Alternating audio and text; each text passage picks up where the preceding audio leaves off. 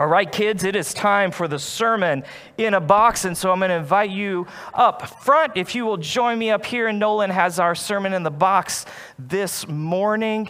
If you're a visitor with us, what we do every week is a child puts something in the box. I don't know what it is, and so I open the box, and we try to find a lesson from what's in the box about God and His Word. So we'll see what Nolan has brought us this morning. And I love this one. This is a great one, Nolan. This is a NERF bullet. This is something that supplies a NERF gun. Much fun has been had. Actually, here at church, there was a NERF war once at church. I heard rumors that maybe we'll do that again. But you put this bullet in a NERF gun, and you shoot it. And what's great is that you can shoot your siblings, you can shoot your brothers and sisters or your parents and not hurt them, right? Or not hurt them too bad. They hurt maybe a little bit, but it makes a lot of fun.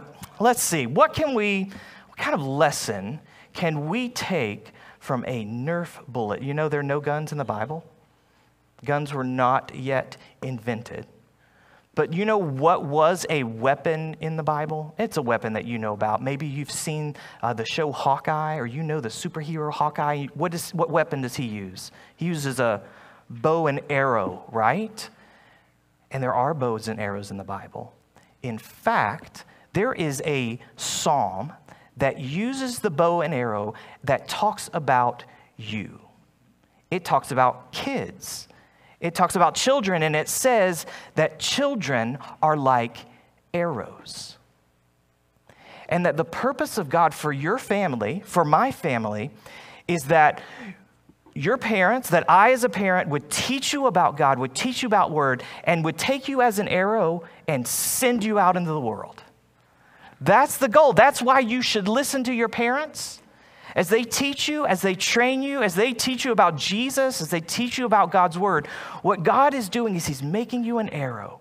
Not to be a destructive arrow, but an arrow that brings life and goodness, and He is sending you out into the world.